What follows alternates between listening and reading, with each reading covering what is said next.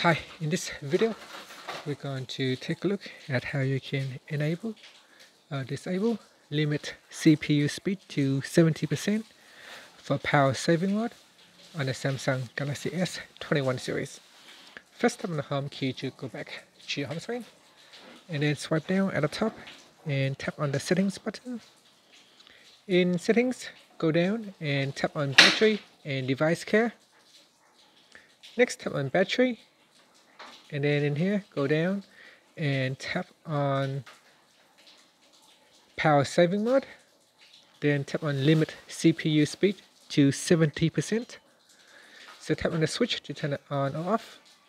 Now if power saving mode is switched on, then these options are grayed out. So if you want to make changes, you need to first turn off power saving mode, and from there you can make changes. And that's it. Finally, you can tap on the home key to go back to your home screen. Thank you for watching this video. Please subscribe to my channel for more videos.